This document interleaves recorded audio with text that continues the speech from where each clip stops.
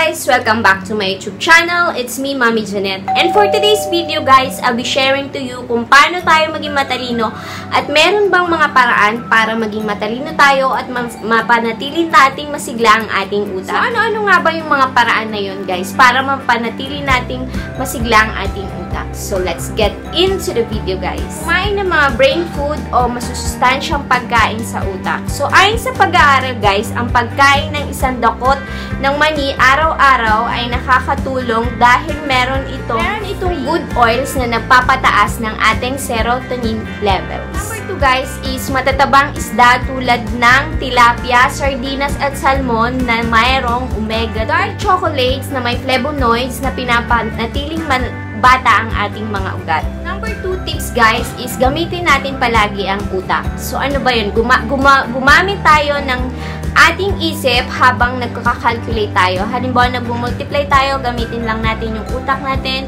Sumagot tayo sa mga sudoku, sumali tayo sa mga chess, para ma-exercise yung ating utak.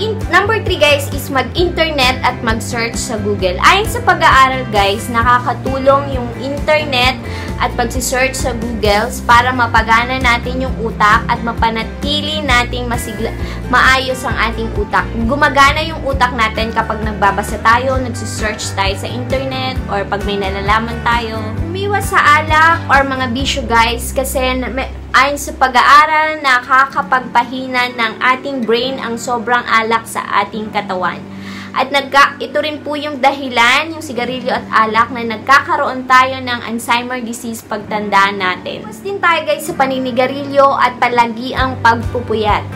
Piliting mag-aral kahit nahirapan ka, kahit hindi mo naintindihan yung mga leksyon nyo, pilitin mo pa rin pag-aralan nyo guys. Halimbawa sa English, magbasa ka lang ng magbasa ng English na story. Sa mathematics, subukan mag-calculate ng gamit ang inyong utak lang.